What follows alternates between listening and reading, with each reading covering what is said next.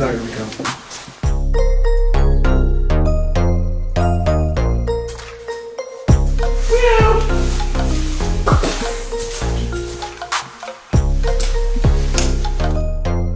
Siete.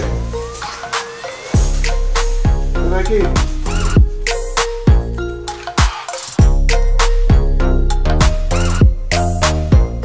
I always wanted to get a cat. I was just bored one day, and I told my cook to go pick up a cat, and he found the perfect one. And he went to Kentucky region to go buy it. Pretty penny. I don't want to say the price, but it's an expensive cat, but he's worth it. It's a Bengal cat. It's an African cat, so he gets a little crazy sometimes. But his name is Seven, but I call him Siete. 7 in Spanish. Right, Siete? Right. Right.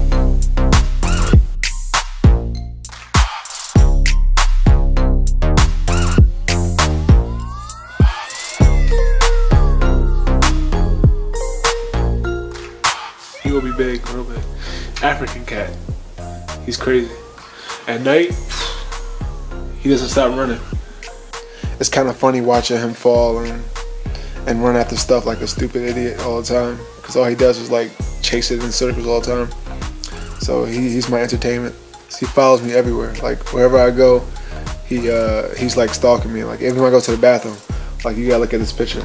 I have a picture. I went to the bathroom, and he literally followed me to the bathroom.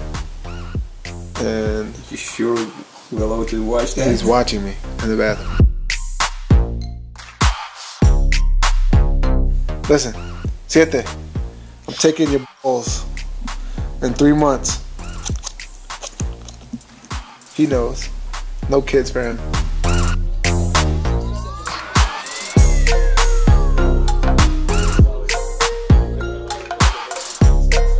I'm allergic to cats. Oh really? Yes. So if I have a whole bunch of them, then I probably won't wake up one morning. So you can handle one? Yes, and it's hard. I got a lot of medicine for them. But they say cats know how to find their way back home. So maybe I might let him out and see if he wants to come back. If he doesn't come back, I mean he never loved me. But no, I'm never gonna take him to the gym for sure. Slava might eat him. They know. They don't like it. They think I'm soft. But I'm tougher than all of them, so they can't tell me nothing about being soft. This cat's my friend.